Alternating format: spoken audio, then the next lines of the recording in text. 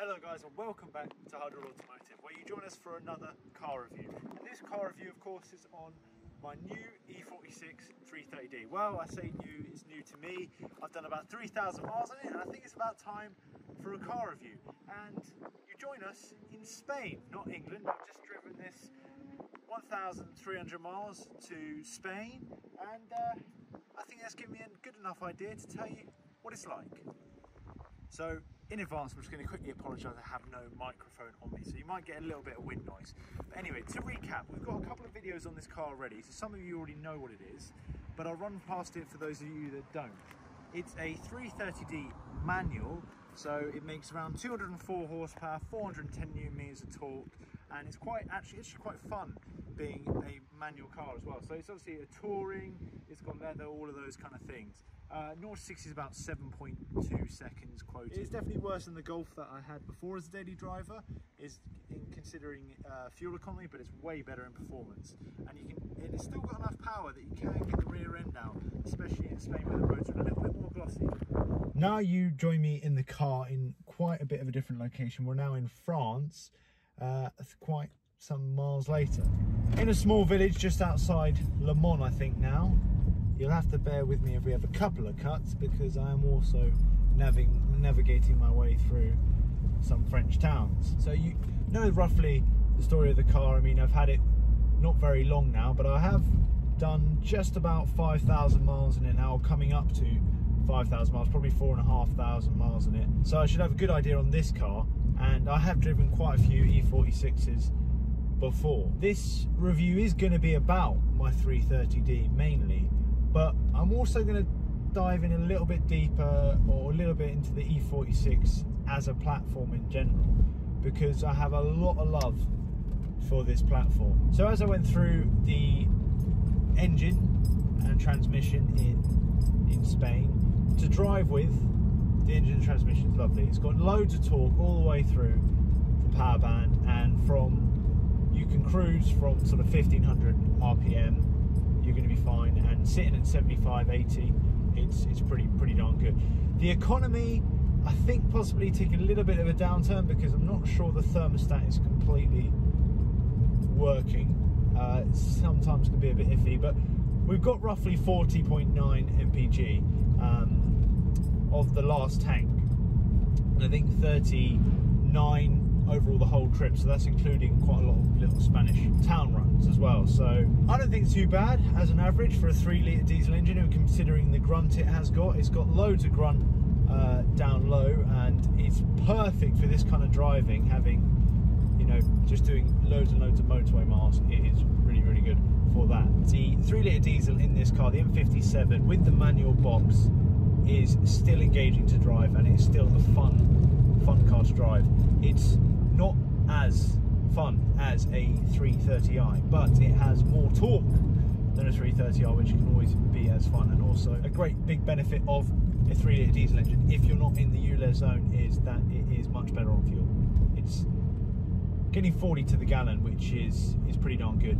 You can, if you drive very, I mean, I'm not driving massively responsibly to get that, I'm just driving.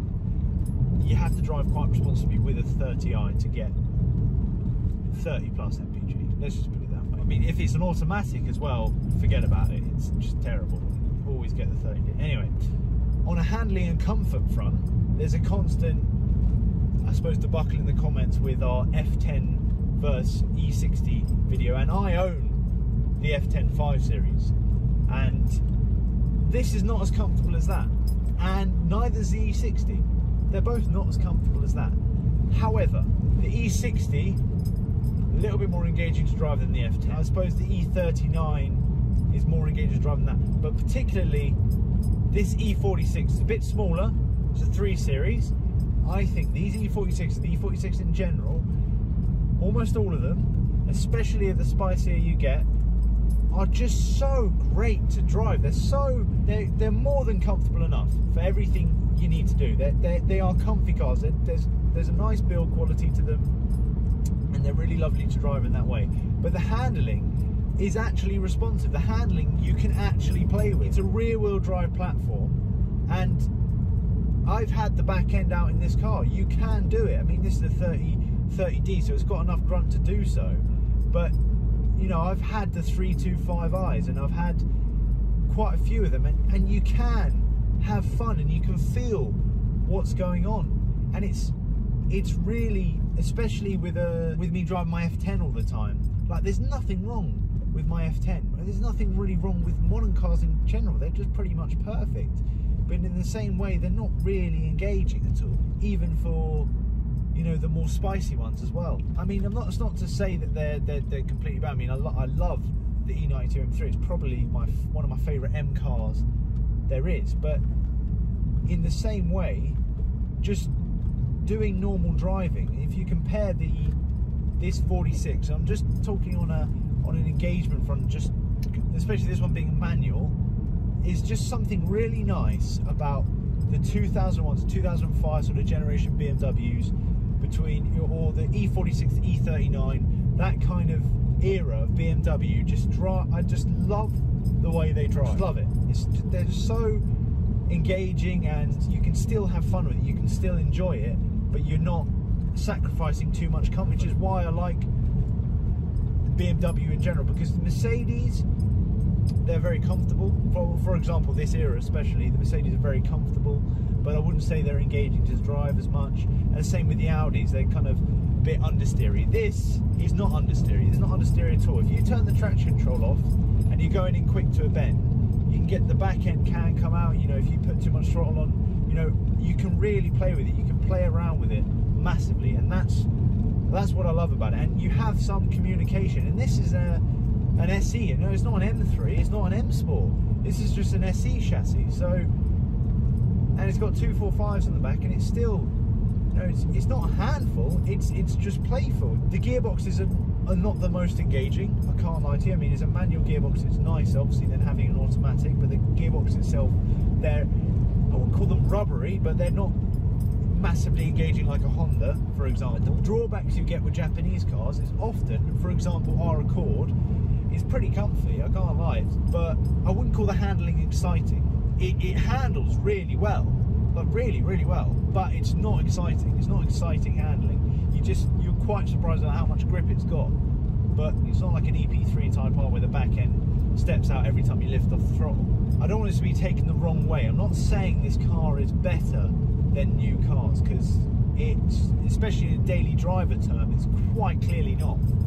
However, if you want a car that can be daily driven and is still refreshingly engaging to drive and can be played with, and can, you know, the traction control can be turned off and you feel inquisitive too, or you might even want to take it to a track day, or you might want to take it to the Nürburgring and it still be quite engaging and doesn't feel that numbness that a lot of new cars have. These BMs are I think, the last great BMs for that, and there's nothing wrong with the new BMs. You've got to say they're so amazing. I mean, the M cars now are so fast, and they, you know, they tick so many boxes for so many people, but unless it's an M car, it's mainly the engine giving you that. And I don't think, for me personally, the steering and everything else around it gives you that much back in comparison to something like this or the E36. And handling and comfort is a great balance in the E46 for all of them. The coupes, the estates, you know, the lot of them, they're still, as an estate, you can still enjoy it, which is more than can be said for a lot of estates. I think these have aged so well inside, and they're still so lovely to drive. And no, it's not the quietest thing on the motorway, but it's never going to annoy you. It's not like it's overly loud. I think probably most of the volume comes from the tyres, but the wind noise is very minimal. It's a comfortable amount of noise, but if you don't have music, you're aware of the wind noise. Let's put it that way. Now, another reason I love this car, and I love the E46, and I'm so impressed with these cars, is at the moment the diesels are still quite cheap. The 3-litre diesels and the 2-litre diesels are still, well, 2-litre diesels are very cheap of the E46 platform, and they are so good. And they're great cars to buy, with a caveat which I'll go into later.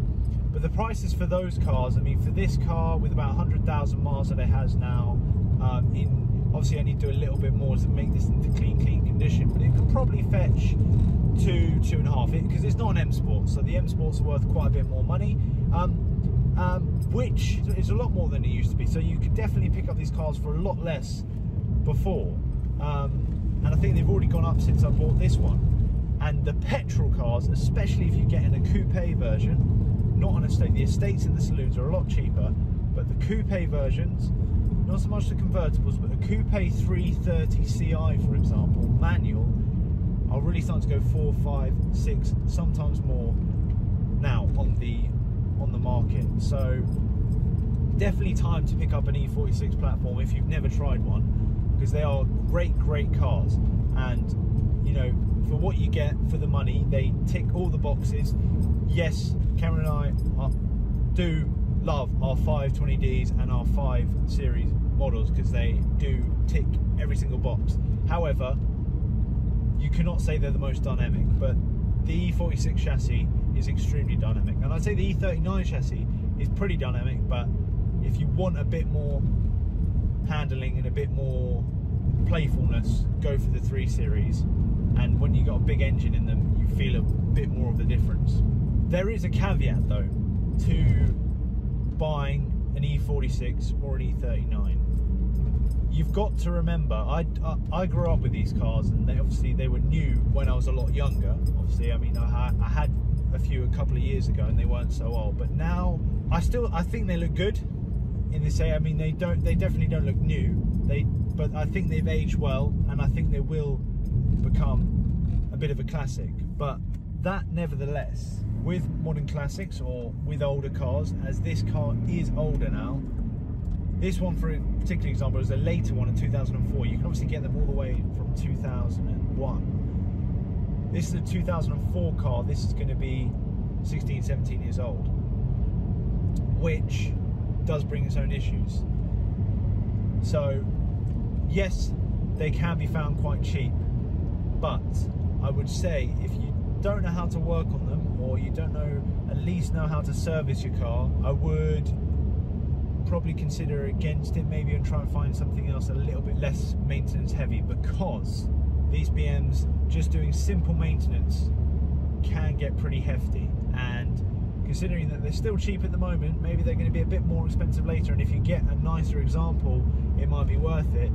But you don't want to be getting this thing serviced and it costs you 400, 500 pounds, and you've only spent £2 grand on the car anyway. Then just to service, you've already spent a quarter of the price of the car. So I would say make sure you can work on the cars a little bit, because stuff like C's calipers, and you've also got to look out for rust, many other things. This is not going to be a how to buy one of these cars as a review, but it just needs to be said that yes, they are cheap, but before you rush out and buy one, they are not maintenance free by any means. Yes, they're a cheap car, but they are not necessarily cheap to run. Diesel ones might be cheap on fuel, but stuff like EGR problems and things like that are going to add up if you're not doing it all yourself. So keep that in mind. On that same thing, you've got to remember that all BMWs, I mean, they still do now, but especially of this era, do love a good leak. So if you don't want to be chasing leaks your whole life, probably E46, not the best way to go for that. Now, as a road trip car, this car has done like really well.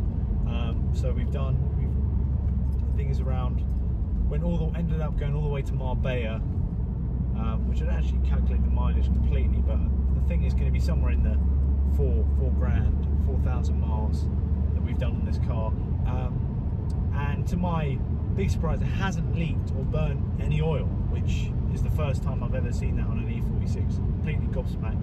I'm quite scared something's wrong, to be honest. But yeah, amazing on that front, and I've had no issues. Anyway, I mean, knock on wood, I've still got another 6 hours to the border yet, but everything has been really great, and it's, I've never felt that anything bad is going to go wrong. But it has had its problems. So, I mean, sorry, it's had its niggles, shall I say. And this is the kind of E46, kind of old BMW stuff I'm talking about. Old car stuff I'm talking about. The washer tank, for example, leaks. So, yes, I fill it up just before I leave, and I'll give it a couple of washes, but gradually it will leak in about a day and a half, 2 days. So that needs to be fixed. And I can possibly hear just a slight knock in the water pump. So that could possibly be coming up as well. And this is just kind of the example I'm trying to set to you, that I love these cars and I think they are great cars to own, but I would only own one if I was willing to get my hands dirty and start working on it myself. And on my way down, the rear brakes are now ready to be changed, even though we've done the front and the rear brakes now. The brake wear indicator has come up on the dash, so that is something else that needs to be done. But overall, I'm very happy with this car. It's got a little bit of smoke time to time. I think that was from the injectors, maybe a little bit clogged up a little bit from use in London, basically. But other than that, it drives really nice. It's nice and tight, and just a testament to how nice these cars are. And they can go on for a really long time if you look after them. So, as I was trying to get a nice place for the outro, I thought I'd just quickly mention this. The 330D, not the worst at off-roading apparently, as you can see, quite a bit of dirt there. And if you look behind, that's where we just came from. And we did actually go a little bit further down there, but it did get a little bit too treacherous. I didn't want to get stuck. I'm trying to find the outro, but outro here is going to have to do. I just love these generation BMWs from 2000 to 2005. That generation of BMW, whether it's the E46, the E39 M5, 5 Series, and I'd love an M5 one of those. The even the X5 of the era, you know, the Z3, is just all good from that era. I like all of them, and especially this one, an E46. Soft spot in my heart for that. Anyway, until next time, please like, please subscribe. I hope you enjoyed the video. We will see you soon.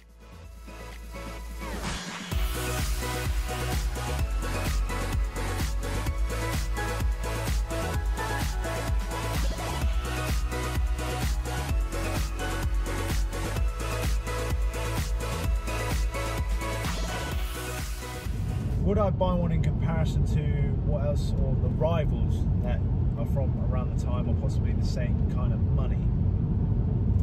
So you're looking at sort of like A4s and C classes, and possibly stuff like the Honda Accord. Now the Honda Accord is a great car and it's extremely reliable and probably going to be a lot less hassle than this would ever be.